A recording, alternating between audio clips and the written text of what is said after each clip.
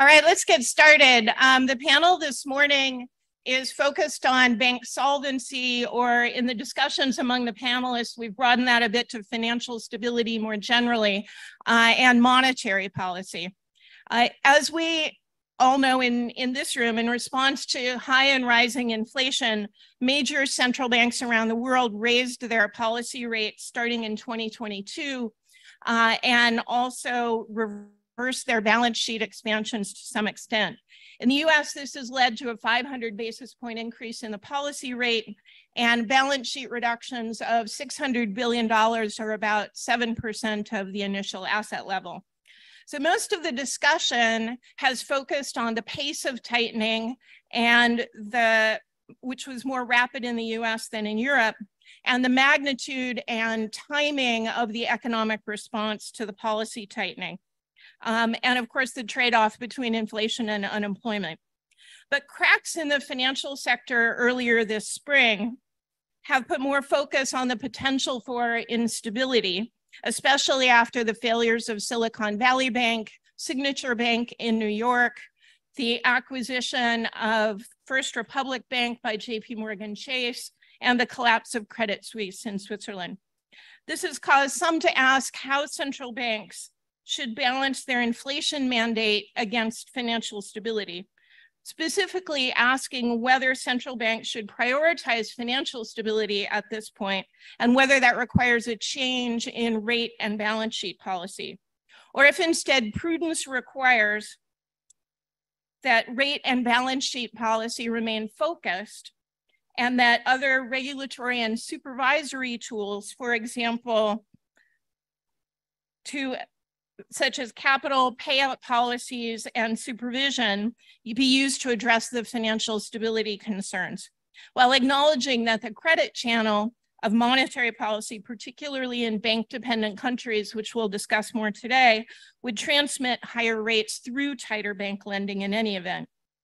These approaches have very different implications for the path of policy, the need for legislation and other implementing measures, and the risks for the economy, which may also differ across countries. So for the panel today, we're joined by Kristin Forbes, the Lemelson Professor of Management and Global Economics at MIT, and a former external member of the Monetary Policy Committee of the Bank of England. Neel Kashkari, the President of the Federal Reserve Bank of Minneapolis and a current voting member of the FOMC. And Philip Lane is a member of the Executive Board of the European Central Bank and Chief Economist since 2019, was previously Governor of the Central Bank of Ireland. So we'll start the panel with Kristin's remarks. We'll have short remarks from each of the panelists first, then some discussion. And if we're committed to time, we'll have questions from the audience. Kristin. Thank you very much.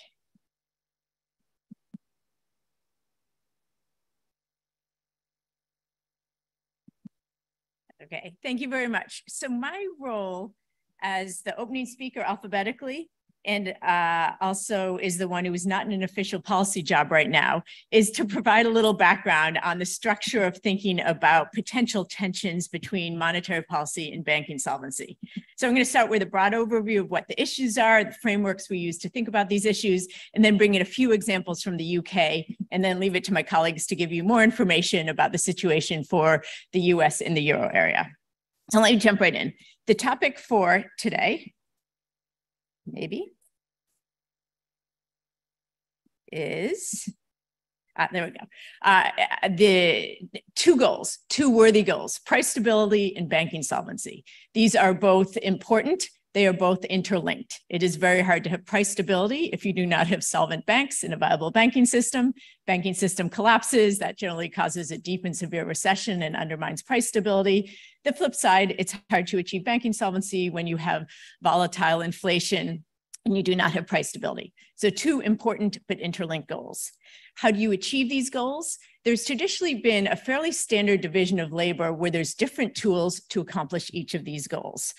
For example, solvent banks are best attained through good regulation and supervision, prudential regulation, macroprudential regulation, and if problems do emerge, usually best to address them through liquidity facilities. The flip side, to achieve price stability, the set of tools is generally interest rates. Just interest rates to achieve price stability, pretty straightforward. The one area, the tool where it's a bit of a fuzzy line is asset purchase programs. Asset purchase programs have been used to achieve both. For example, when COVID hit in March of 2020, large asset purchase programs were announced largely to stabilize financial markets, provide liquidity. So really aimed at sort of supporting the banking system and broader financial system. But then that morphed into asset purchase programs focused more on achieving macro stability, price stability, and supporting growth and employment. Hopefully going forward, we're going to see more clarity when central banks use asset purchase programs. Is it more directed at solvency of banking systems or financial systems, or more at broader price stability? But the lines have been muddied in the past. But more or less, when we're talking about achieving these goals, key role for price stability, to attain price stability, is to use interest rates, banking stability, use regulation, supervision, et cetera. Now, where the line has become fuzzy recently in what is the focus of our panel is if there's starting to be more tension of the need to raise interest rates to achieve price stability, if that could start to undermine banking stability and banking solvency. And it's this tension, which again, I think is the focus of our panel. So how could this tension arise? So what I want to do for the remainder of my comments is just go through sort of basics of bank accounting to understand why there could potentially be a tension if central banks need to continue to raise interest rates, if inflation is more persistent than expected, how that could start to undermine the solvency of banking systems. So I'm going to use an example of a stylized bank balance sheet, call it the Royal Bank of the UK, where I'll draw some of my examples. Here's, again, very simplified balance sheet of banks. Now, I think before we talk about the risks to banks from higher interest rates, it's important to start with what usually is the standard issue is that usually low interest rates are bad for banks and higher interest rates are good for banks. I think there's actually a great irony, the period when I was at the Bank of England when interest rates were quite low, banks came in constantly complaining about low rates. So now that they're complaining about high rates, it's quite a switch. But the reason why central banks usually like higher interest rates is because the bulk of bank balance sheets is loans and deposits. And when interest rates go up, banks charge more on their loans, but they also have to pay more on their deposits. But the two rates don't go up to the same degree. Usually when interest rates go up, banks charge more on their loans or increase the rate they charge on their loans by more than they pay depositors on the deposits. So that differential, the net interest margin, usually goes up when interest rates goes up, especially when you're off the lower bound. And banks can make a nice amount of revenues from this NIM, this net interest rate margin. Nice presentation by Philip Schnabel yesterday talking about this, how on average when interest rates go up about 1%, the differential is about 60%. So deposit rates go up by about 0.4, while the rate charged on loans go up by about 1%. So again, banks do well when interest rates go up. And I think that's important to keep in mind as we look at some of the hits that can happen to banks because of higher interest rates. Some of those losses in other areas of the balance sheet can be balanced by this increased revenue coming in from the net interest margins.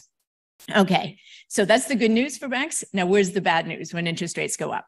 Let me just, one slide. Just for the UK, this shows the increase in net interest margins in the UK. When rates were low, the revenue they made on this differential between what they charge on, what they charge or pay on deposits and charge on loans was low when rates were low. It's gone up, and banks are now making a nice revenue stream from that. Okay, so where can banks make losses as rates go up? The first area that's gotten the most attention from the runs that happen in the US are if there's a run on deposits. We all know even well-capitalized banks, a lot of equity, can go under very quickly if there's a large run. That risk has settled down. I think the bigger concern for banks now is that as interest rates go up, people and businesses are pulling deposits to put them somewhere else where they can earn a higher return. So it's sort of a slow bleed we're seeing in banks around the world. We're seeing some of that in the UK. This is what's happening to household deposits in the UK. They went up quite a bit during the COVID when savings went up. Some of the drawdown we're seeing now is just people drawing down the savings they accumulated during COVID. That's the blue. But some of that money is being reallocated to other forms of savings. Some of it is still in the banking system in other forms of deposits. Some of it is going into buying gilts, the equivalent of treasury bonds. Some is going into other assets. So there's sort of a slow bleed of money coming out as depositors take money to earn a higher return. This for me seems like a manageable risk. This is traditional effective monetary tightening. As long as there's nothing that triggers a severe bank run. Again, this is part of the tightening cycle. And if deposit outflows start to accelerate because depositors want to earn a higher return, banks could pay more on the deposits. There is, especially because their profits have gone up quite a bit. So there is room to stem this sort of slow bleed if needed. Okay, so that's one risk. Turning to the asset side of the balance risk, where are other risks of higher rates? Another one that's gotten attention recently is the losses from bank holdings of government debt, gilts in the UK. We heard quite a bit about this yesterday. NBER research has highlighted some pretty scary numbers from the US. If you calculate the losses on government bond holdings in the US banking system, something around $2.2 trillion. If all of that is marked to market and realized right away, that's a big number, roughly equal to bank equity in the UK, in the US. But those losses will only be realized if the bonds are sold. If they're held and rates come down a bit, you will not have those losses. Some of those losses could be paid off over time by higher revenues. Now, it's important to realize from a cross-country perspective, those losses aren't as big in other countries. Other countries are forced to mark to market. And this is a nice graph that the OECD has put together. It estimates unrealized losses on the overall banking system in different countries from a 1% increase in interest rates. Looks like Japan also has a big problem in this area, but then Italy and the US. After that, most other countries are fairly low exposures to losses in the banking system from holdings of government bonds, in particular the UK. Is far to the right. So yes, this is something that should be watched. It should be, you should be holding some reserves against this, but especially if interest rates do start to come down, we will not fully realize all of the losses that we're hearing these large numbers about today.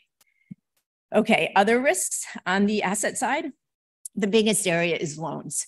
If the economy slows, we're going to see more defaults, and you're going to see defaults from households on their loans and also from non-financial companies. How big a risk is that? So there has been a lot of attention to the losses from higher interest rates on mortgages, people being unable to pay their mortgages, and that potentially leading to defaults, which could hurt banks. Not surprised there's been a lot of attention. That's where the last crisis occurred in 2008. So this is where I feel like we do have a pretty good grasp of what the risks are. Banks have been pretty good about capital hedging against this, preparing for these risks, because again, we're always good at fighting the last war. And also, I think these risks are not nearly as big today as they were in 2008, for example. Couple of reasons. First, here's the key way to assess risks around higher mortgage interest rates, putting pressure on households so they default on their mortgages. You look at debt household service ratios, or DSRs. Basically look at your ability to pay your debt relative to your income. You see these are going up a bit in the countries we're talking about today, but the debt service ratios are still quite low compared to where they have been in the past. Some countries, these risks are quite a bit bigger. For example, Sweden, Australia, Canada, that's from a combination of factors. One, those countries, people have just taken out more debt. And second, more of the debt is floating rate. So higher rates pass through more quickly. But UK and US, the risks are smaller, partly because we have more fixed rate debt. Although in the UK, it's only fixed for 2 to 5 years. So those risks will come soon. But US risks are slower. But two other reasons why I think these risks are manageable. One is, although debt service payments are going up, incomes are going up too. Incomes are going up at a solid clip. Wage growth in the UK just announced yesterday, 7% annual wage gains. That helps cover higher interest payments. The other factor, which I think hasn't gotten enough attention, is that as mortgage interest payments go up, this is data for the UK on the left, mortgage interest payments are going up. That's going to put pressure on some households. But the blue shows that households are also earning more on their savings. And even with any savings in the bank is now earning some real money. Granted, it's not the same people. People with mortgage debt aren't always the ones with savings. There could be different marginal propensities to consume. But over on the right, it shows that on net, although people are still paying on net some, they're paying less because earnings overall on savings have gone up more than the increased payments they're making on their mortgages. So again, a risk to watch. Those costs will grow as some of the refinancing of mortgages kick in, but manageable. Last one I'll talk about on the loan side, risks from defaults on loans to non-financial companies. A lot of attention to risks in the CRE market. That is a real risk. CRE market has been hurt. Commercial real estate values have gone down. Some of that is from higher rates. Some of it is from a readjustment of where people work. Cities, less people are working in cities, so that's a double hit on the CRE market. There's going to be losses there. But again, this is on the radar. Banks are calculating that and holding capital against it. And the sector of the non-financial companies I worry about more is small and medium enterprises. These are where small and medium enterprises don't have other places to go for funding other than banks. It's getting harder for them to get access to lending from banks. Default rates have gone up for SMEs. SMEs took on more debt during COVID than larger companies, and defaults have increased. They've come down some, but they're still high. And SMEs are an important source of employment. In the UK, it's about half of jobs. So if we see more challenges in this sector, this will start to bite and is something to watch. So the last one, which I will not have time to talk about, set of risks is from banks related to the non-bank financial sector, shadow banking system. I heard quite a bit about this yesterday in this room. I think these risks are so diverse. It's again hard to talk about in 1 minute, but hopefully in the panel we can talk about this as non-bank financial sector has grown in this era of tighter regulation on banks and low interest rates. The non-bank financial sector is now shrinking, and that will involve some risks to banks that are harder to assess because it comes from some very different sectors. So to tie it all up, some final thoughts, key points to take away. Some tightening in financial conditions is necessary. It's part of the adjustment to achieve price stability. Inflation is too high in most of the world. We have to tighten financial conditions. It's going to affect banks in the broader financial system, but the impact on individual banks and bank solvency will depend on the specific exposures and financing of the individual banks. Some banks are going to gain through this process from higher interest rates. Others will not. But should all this imply that we should diverge from our standard division of labor when adjusting rates? Should we back off tightening interest rates because of concerns for banking solvency? I think that's a very high bar, and we haven't reached it yet. At least. We might in the future, but at least not yet. I think in order to sort of hold off raising interest rates to address inflation, you must have a real risk to bank solvency that is not better addressed through other channels. And at least for the UK, I don't see much tension today between price stability and bank solvency. The priority for the UK needs to be bringing inflation down. This is core inflation. Take out the temporary effects of energy, food prices. Core inflation is starting to turn around. It's still too high in advanced economies around the world, especially in the UK. It's about 7% in the UK. This does not seem the time to back off raising interest rates because of concerns about bank solvency. Thank you. Thanks, Kristin. Is it on? And the next speaker is Neel Kashkari. Good morning. Thank you to the organizers for inviting me. It's great to be here participating in this important conversation. Let me just give a preface that my comments reflect my own views, don't necessarily reflect others in the Federal Reserve System or the Federal Open Market Committee. This morning, just a few moments ago, I published an essay on the Minneapolis Fed's website and on Threads that goes through my comments in a lot more detail. And so I'm just going to give you a very quick summary of that here. And I look forward to the discussion with my fellow panelists and with all of you. In order to preserve anchored inflation expectations, central banks must bring inflation back down to their targets in a reasonable period of time. But price stability, and in the case of the Federal Reserve, also maximum employment, are not our only objectives that central banks must aim to achieve.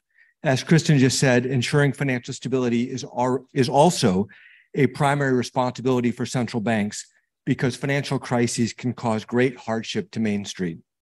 Now, managing inflation and financial stability are usually distinct and often complementary goals where central banks' limited policy tools can simultaneously work to support both objectives. But these goals can come into tension at times, creating a dilemma for policymakers to decide which objective to prioritize.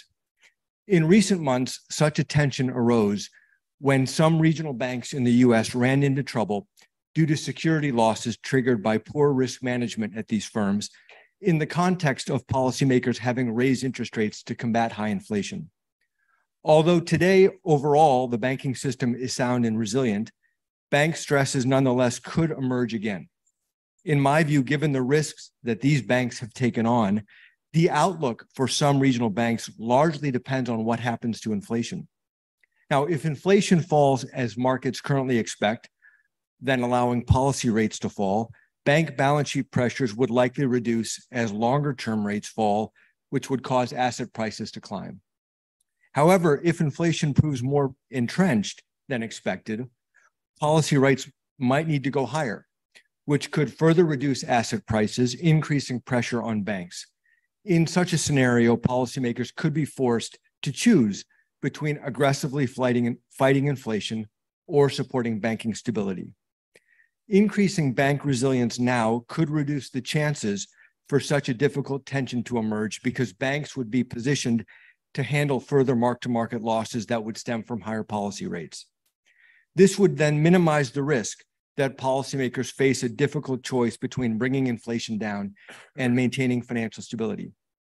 However, the historical record shows that banks are unlikely to take meaningful action to enhance their resiliency against this risk on their own. In my essay, I walk through all of the options that banks have and how there are very few good options for banks. So bank supervisors should instead use their own existing authorities today to ensure that all banks are prepared to withstand a higher rate environment. So with that brief summary, I look forward to our discussion. Thank you. And the last speaker is Philip Lane.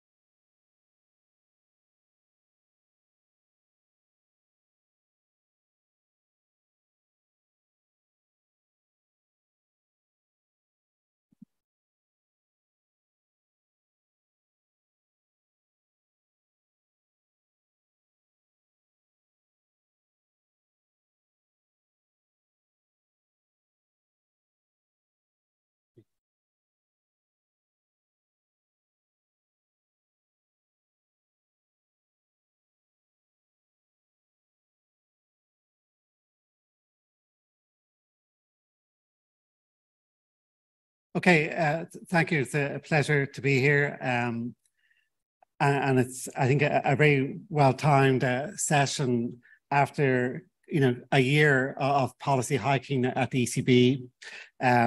We know the lags in monetary policy are more than a year. So there's a lot to think about and to discuss. And over the next year or two, we will learn quite a bit. And a bit like Neel, I did put out on the ECB website a long version of what I'm about to say. I don't think Threads has been released in Europe yet, so I'm afraid you will actually have to go to the ECB website. So what I want to do is, first of all, raise a few issues about, basically, which, falls under, is this time different? What is similar and what is different between the current configuration versus historical tightening cycles? Then I'm going to sprint through a few basic charts and then offer a couple of final remarks. But again, all in the context of the more considered argument is on the longer essay. So let me point out a couple of things about, just as a reminder, in terms of the European situation. In the last year, rates have gone up by 400 basis points. And there's been a lot of shrinkage of the balance sheet. And again, to emphasize in the European context, it's quite different to here in the US, because yes, there is a roll-off of the asset portfolios, but the big reduction in the balance sheet so far has been the reduction in this targeted lending program. So there's a very large creation of central bank reserves to have a large lending program to banks during the pandemic, and that is moving down quite quickly. So the overall contraction in central bank reserves so far has been mostly driven by that. Now, what I want to emphasize is the banking channel. I mean, you can go a long way, of course, just by looking at, well, how does the economy respond to interest rates? But the policy rate, but actually the whole yield curve you need to look at. But then especially, we know the euro area is a bank-dependent region. You do have to think about the different channels. We say, okay, all of this is going to be intermediated by banks. One element of that is the balance sheet channel, which of course really is three components. One is the balance sheets of banks themselves, then the balance sheets of their corporate customers, and also their household customers. The second is the bank lending channel, in the sense of, what are the incentives to lend as opposed to hold bonds or make other decisions from a bank point of view. And then whether it's a third channel or a sub-channel of that is the risk-taking channel. And again, when we have this tightening cycle, does the attitude towards risk-taking change? So let me say that there's four categories of topics which many people are discussing in terms of, is this time similar or different? One, and again, it's true in the US, it's definitely true in the euro area. If I go back to 2019, when I started at the ECB, the dominant conversation in Europe is Europe turning into Japan? Are we turning into chronically low inflation? The pricing, the surveys and the pricing had policy rates would be negative for a long time and might barely get to a zero policy rate by late 2020s, which is not where we are now. So before the pandemic, that was the kind of conjecture. So essentially what's happened now is really two factors. One, there's been a permanent change in the sense of, unless something new happens, no one believes we're going back to negative rates. The surveys we have in the market pricing basically says X years from now, the policy rate will be about 2, consistent with a real rate around 0. So minus 0.5 to 2 is basically priced in forever. And then on top of that, the fact we're now at 350, probably going to 375 in the next meeting, that is a, if you like, kind of cyclical tightening, which people don't believe will last forever. And then in terms of instruments, no one believes we're going to go back to large-scale QE or large-scale targeted lending anytime soon. So the scale of the balance sheet is going to be a lot smaller than was previously expected. So compared to late 2021, before we started turning, the expected balance sheet now is probably running $1 trillion lower in expectation, which is quite a turnaround. And then the question is, how does monetary policy work when you have not just a cyclical tightening, but a long-term shift in policy? How does monetary policy work when it's not just about rates, but it's also about the basic choices facing banks and the fact this basic liquidity environment we lived in? We also have to think about the fact that the balance sheets of banks, households, and corporates look reasonably good going into this shock. The pandemic was a windfall for European corporates. Large-scale fiscal transfers helped European corporates, and European households, because of forced saving, had a kind of exogenous, if you like, improvement in balance sheets. And compared to 15 years ago, banks have a lot higher capital, have a lot higher liquidity than they did beforehand. And all of those matter, but equally, we do have to think about in all of those cases, what is the behavior behind that, as opposed to just saying, well, here's my state variable and how it moves things. And maybe I'll make the last point, which I think is quite relevant for this year. There is a difference between how a supply-driven inflation shock operates versus a demand-driven. So last year, when we had this, the year before, when we had these adverse supply shocks, we had inflation going up and basically downgrades to the economy. And both of those would be, I suppose, bad for bank decision-making. Whereas this year, we have the reversal of those supply shocks. So yes, we do have interest rate hikes, but we basically do have a rising employment, as Kristin said, and rising wages. And so in the context of, if you like, the macro picture, some of those do need to be counterbalanced.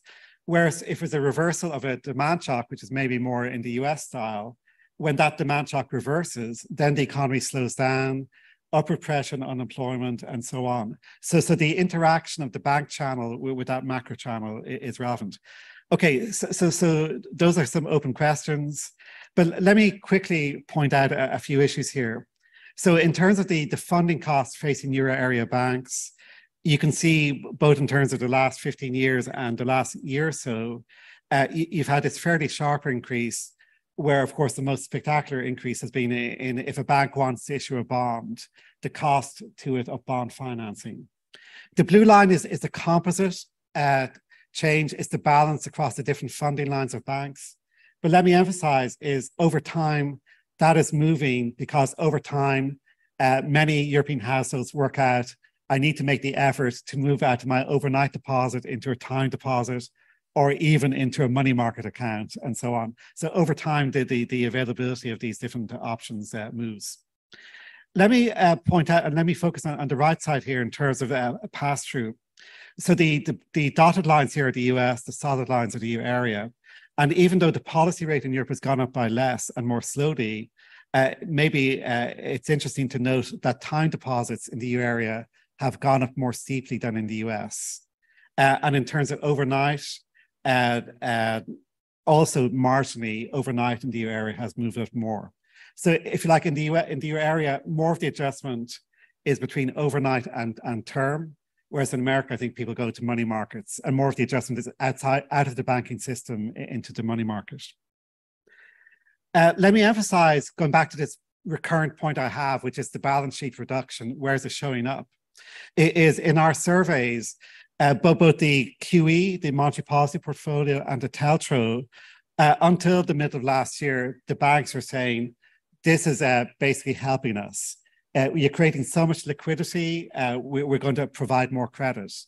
Now that has turned around. In the shrinkage phase, they're now reporting one reason why we're tightening credit is the loss of these highly liquid options to us.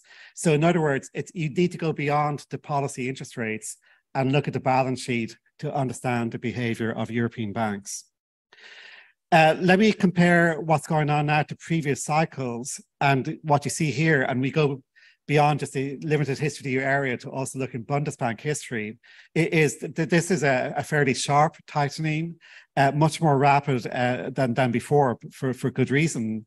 And so we do have to think about what we learned from these more gradual episodes in the past, but I won't dwell on this point for now.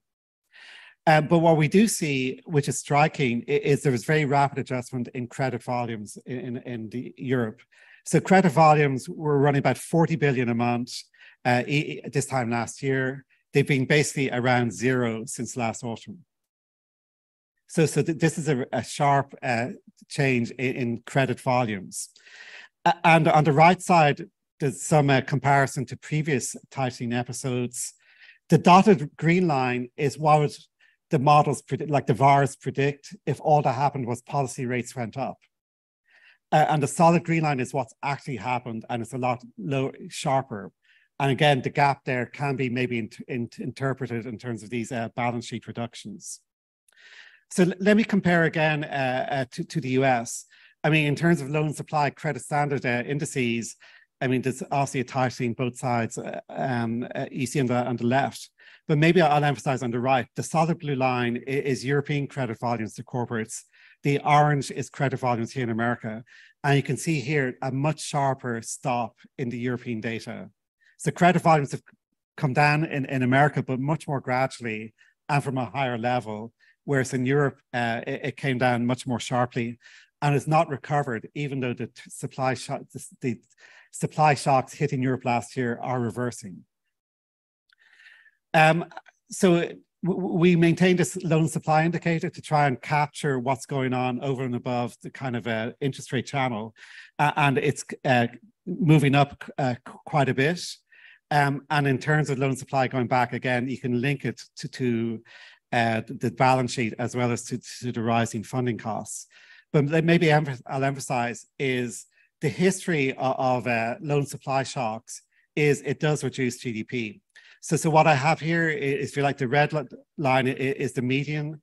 This is captured as if you have a loan supply shock that reduces credit by 1 percentage point of GDP, these calculations say that the median is that it reduces GDP by 30 basis points.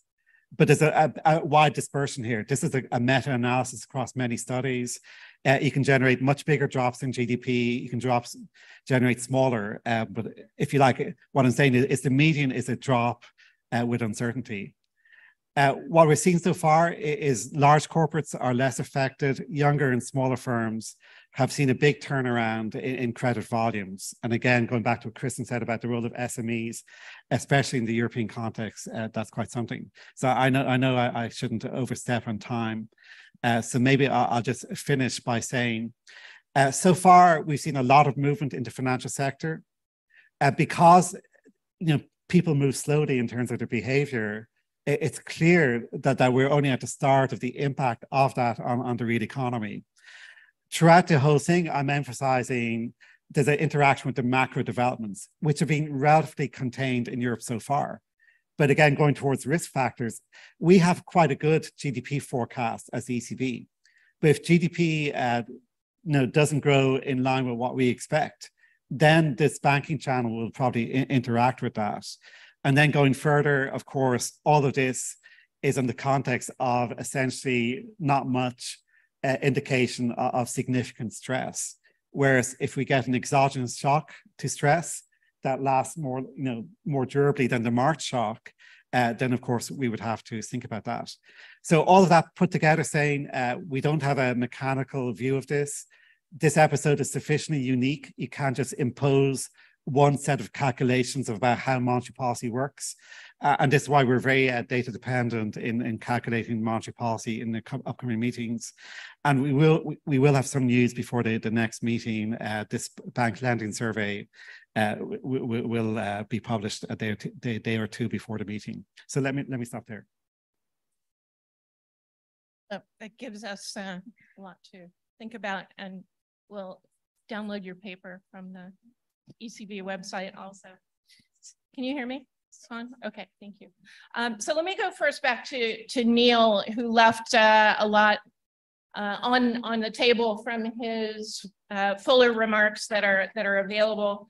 There seems to be a lot of unanimity about keeping the eye in the US on inflation and using other tools to address bank stability. And I want to connect this to Philip's comments about the lending channel and the liquidity environment more generally. But Neel, you said we should rely on supervisors and existing authority to focus on banks and potential for insolvency, instability. So could you elaborate a little bit more on that? Sure, thank you. If you think about it from the perspective of a bank, what can a bank do today that is already facing large mark-to-market losses? The options are really limited. Number one, you could say, well, go try to raise equity. Well, if you look in the US, regional bank stocks on average have not recovered. So it's very difficult for a bank to raise equity in that context. Investors generally don't want to invest in funding somebody else's losses. And there's also the risk of a failed capital raise, which was the trigger for the SVB run in March. Number two, people talk about selling assets. Well, if you sell assets that are already lower marked, it doesn't do you any good unless somebody's willing to pay above market prices. So that's not really a realistic option. Third is to restrict your payouts. Many banks have already limited their share buybacks, so you're left with dividends. How many bank CEOs are going to willingly cut their own dividends? Very few, because for fear of hurting their own stock prices. So that just very quickly lays out banks are not likely to take action on their own. So what could supervisors do?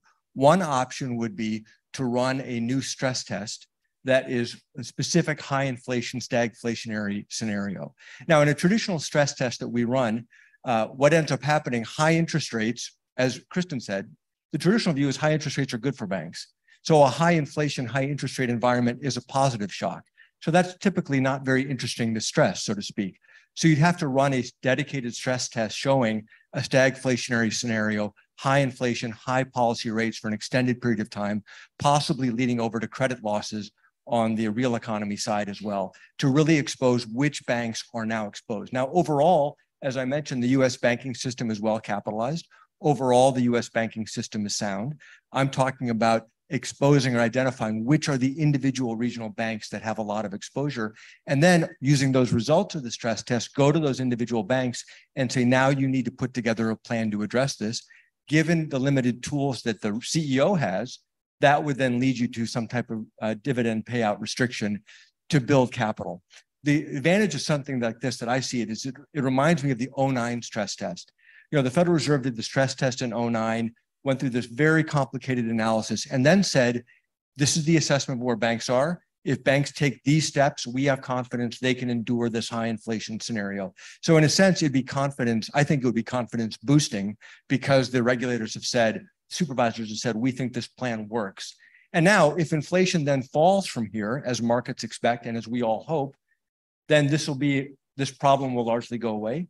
And banks could then return capital to their shareholders once we're through this inflationary episode. So I don't think we are incapable of addressing this. I do think it would take some very sharp supervisory actions to make sure that every bank was in a position to endure this. Well, just quickly to cross-reference Neel on stress testing. For those of you who keep track, the European Banking Authority stress test of European banks essentially does this kind of stagflationary shock. Quite a big drop in GDP coming from a supply shock, quite a big increase in inflation and interest rates. And those results are coming out at the end of July. So you can see for yourself at that point. I'll actually jump in there too. The Bank of England just released this morning a result of a stress test that was similar to what you announced. They hit interest rates going up to 6%, which probably seemed high when they did the test. Now they're getting pretty close. Their market expectations are 5.5%, but they hit unemployment more than doubling to 8.5%, inflation to 17%, and house prices falling by about a third. And then they ran exactly the scenario you did. Banks look like they were well capitalized for now, but I think that is a good example of what should be done more in the future.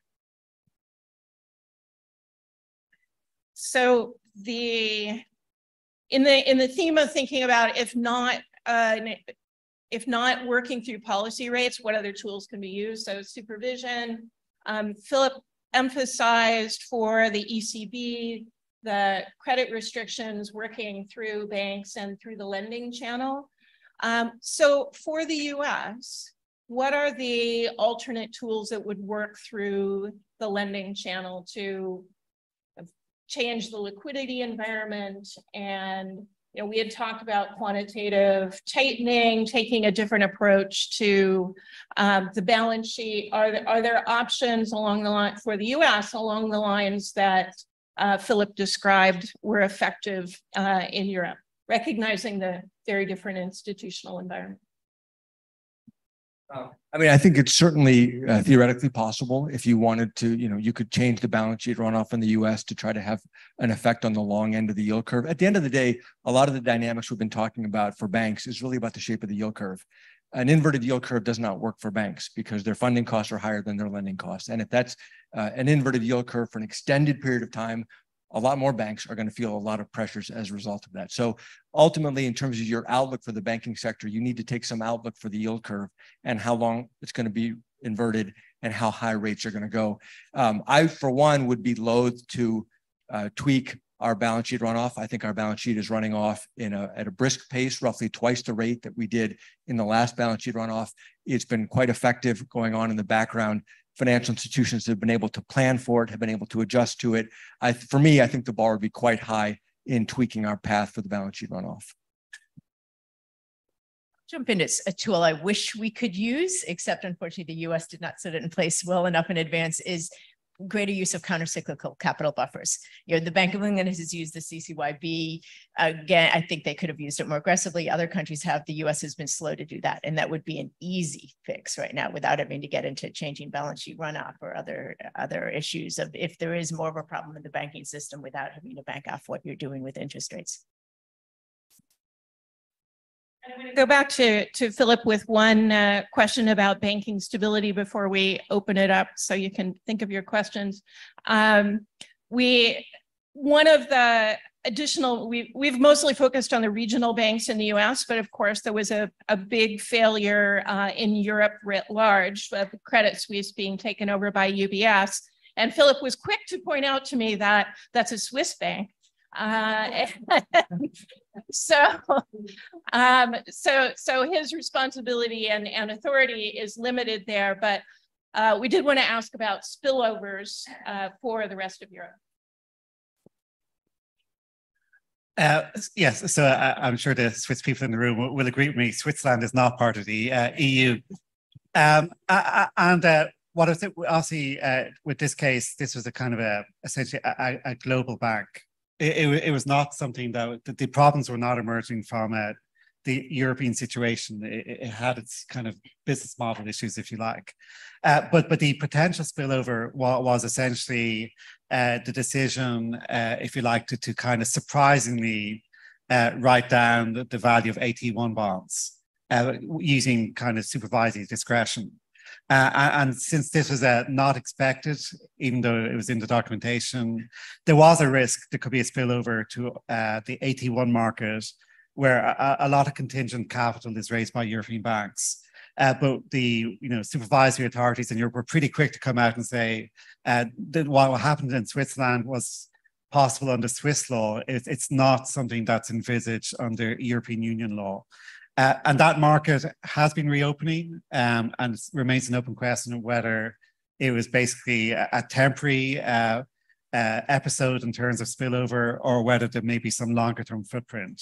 But right now, because the market is reopening, I wouldn't say the worst case scenario is developing.